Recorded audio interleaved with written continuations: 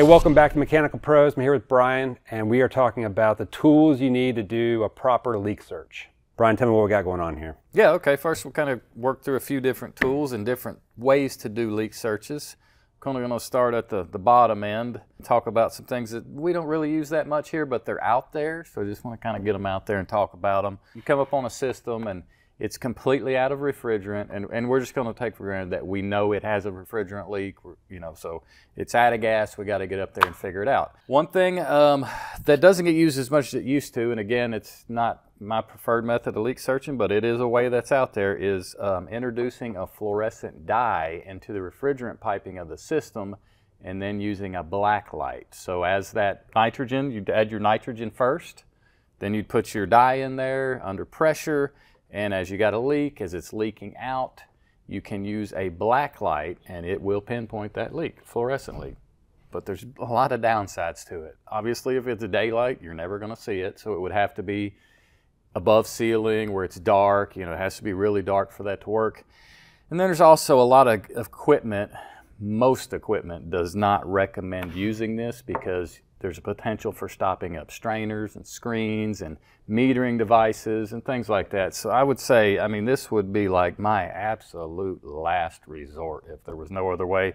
But can't stress enough, check manufacturer recommendations before you ever add any foreign materials into your refrigerant piping system. Because again, VRF systems, Daikins, they'll void warranties if you put this in there. Yeah, so residential, maybe the dumber units, no really electronic expansion valves and such. Maybe you've got a 30-year-old beater and the customer's just like, we just want the cheapest possible fix we can, and you're just trying to help them out.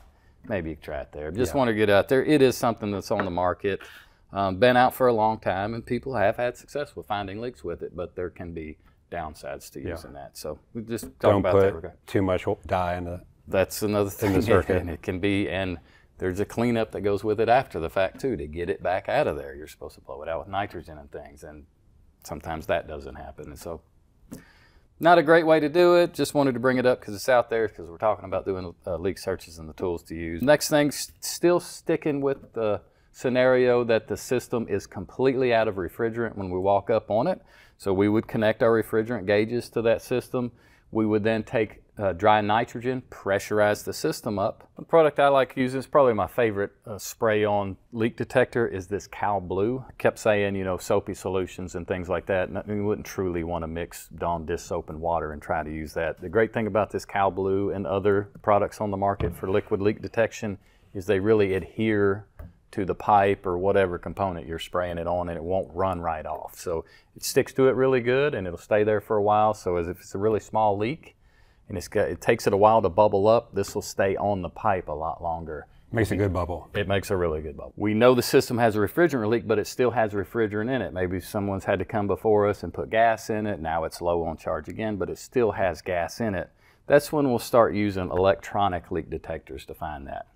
And basically the way an electronic leak detector works, it's got a little air pump in it. It's sampling the air, and it will pick up different type of refrigerants and ring out. First one we have here, this is a really old school one. They still make these wand style leak detectors, and they're fine to use. Usually if you're on a budget, this might be the one you'd buy. Maybe you're just starting out in the field and you don't have a lot of money to spend on tools. It's a fine leak detector. I would say one thing is just read the manuals, do your research before you buy one, because tools are expensive. There's a lot of maintenance in them. It's not the top quality, but it'll get you by in some scenarios. Residential split systems, some commercial units too. It's fine, pick up big leaks. There's lots of different brands out there. A lot of these are rechargeable, or they'll take replaceable AA batteries, flexible wand, you know, which is nice and handy. It's hands-free. Walk me through this. So I'll turn it on. Yep. And then this is my sniffer, right? Yep, that's right. So I'm taking this along the refrigerant circuit. Yes, right. Starting maybe on the evaporator coil, working all your way down to the compressor, and then working your way back up, maybe on the high pressure side. Yep, that's exactly right. Would you start on the evaporator or the If I were to throw a number out there, I'd say 60% of the refrigerant leaks are usually in the evaporator coil on a U-bend or a tube sheet. So yeah, that's usually where I'm going to go right away, is just start there. You can do something as simple as when you get to your indoor unit, Stab it in. If you can take your drain line apart, and of course if it's dry and there's no water in it, you can stick that in the drain line, and a lot of time the refrigerant leak will migrate down there. You won't pinpoint it, but if it goes off when you stick it in that drain line, you know, okay, the leak's in my evaporator coil somewhere. Quick way to narrow it down and not waste a lot of time. Yeah, that's a good. Really small leaks probably won't work that well for you, but if it's a decent leak that's leaking out and it's in that indoor unit, you'll probably start wringing out in the drain pan. So that's a good way to do it.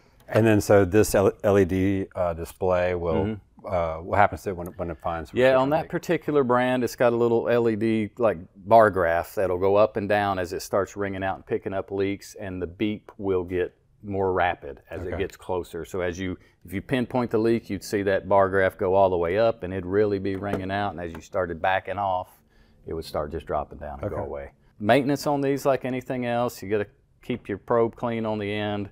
There's little filters that come with it, need periodic changing. So, you know, just like every other expensive tool, you got to take care of it and maintain them. Price point for something like this? Price point probably $250, something like that. There's some a little cheaper, some a little more, probably average price $200, $250. They're not bad. They do a good job. They're not the top of the mark, but they'll get you by if you're just starting out, or maybe you're, you know, just in a pinch and you don't have the money for the bigger stuff. All right, tell me what we got here. So this is the one we prefer using here. We've had a lot of luck with it, especially when we saw the transition into refrigerant R410A. When we'd use these, they'll still pick it up, but we chase our tails a lot on small leaks trying to find them. When we started using this Bacharach H10 version, I physically compared the two beside the same leak and walked up to it closer, and this thing was ringing out, you know, way before I ever got it on this one. So that's why we've really started using this brand. So would you say that, you know, this one might be better for 22 or other refrigerants? Definitely good for 22. It'll still pick up 410. It just doesn't have the sensitivity, in my opinion, of that Bacharach brand. Okay.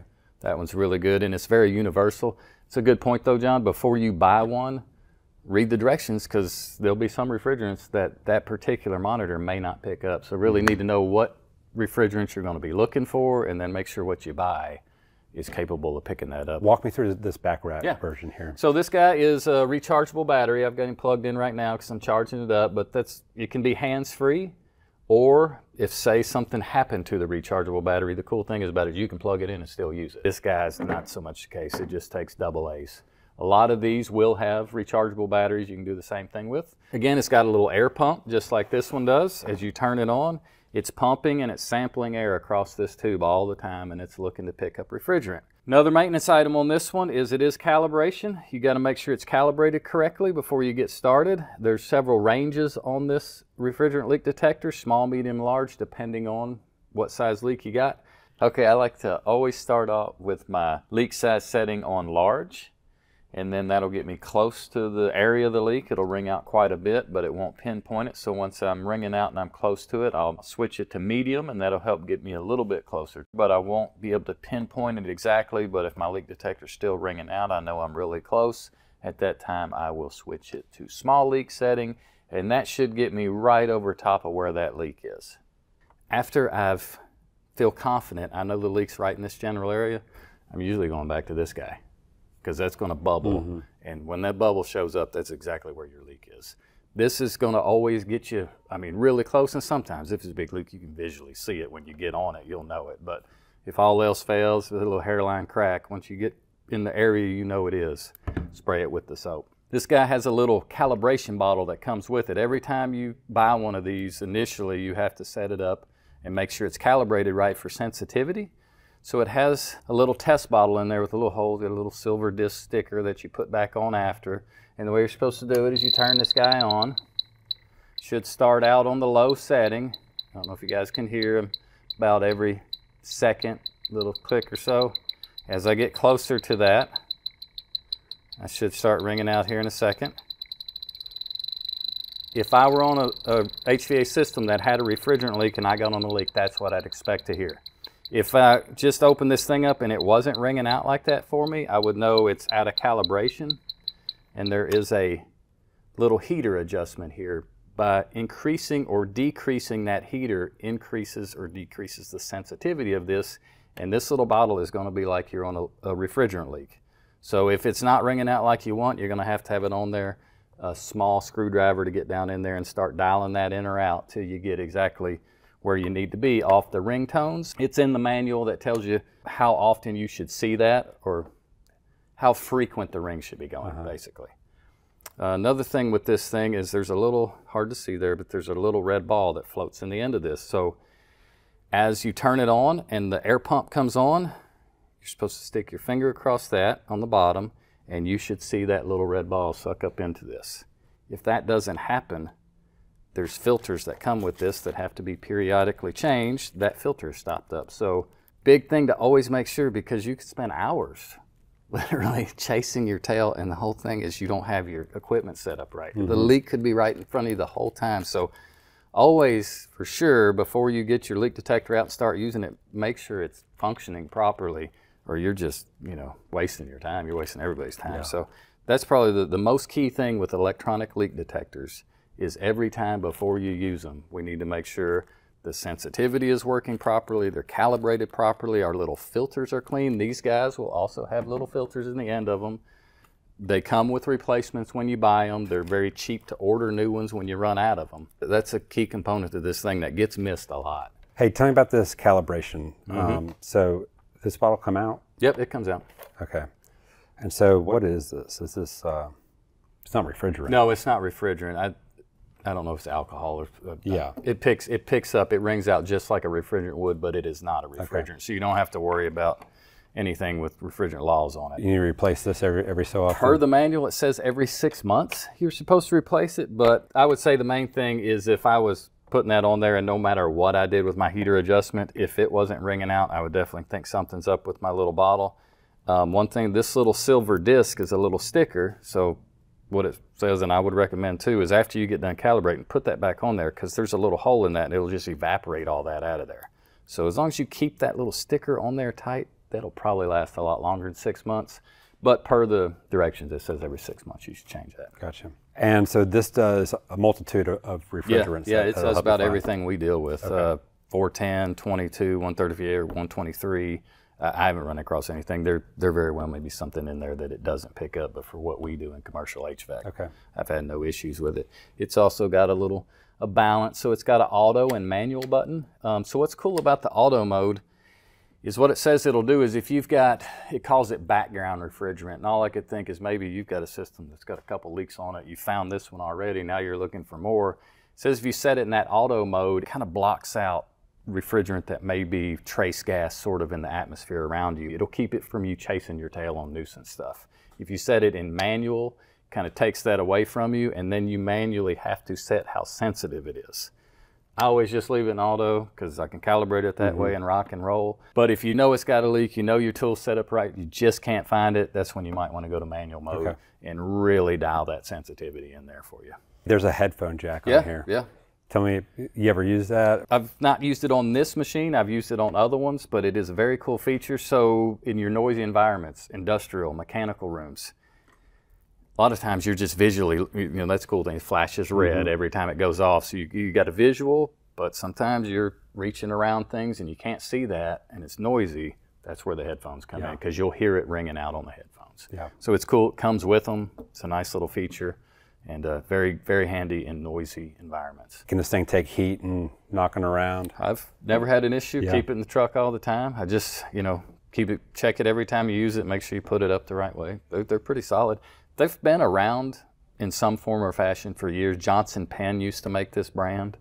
You talk to a 30-year chiller man, and he's had one. Probably still got one at his house. They're really solid, and they've just kept technology, and they just change it up a little bit, but it's really the same exact machine. Same way you calibrate it, everything's the same.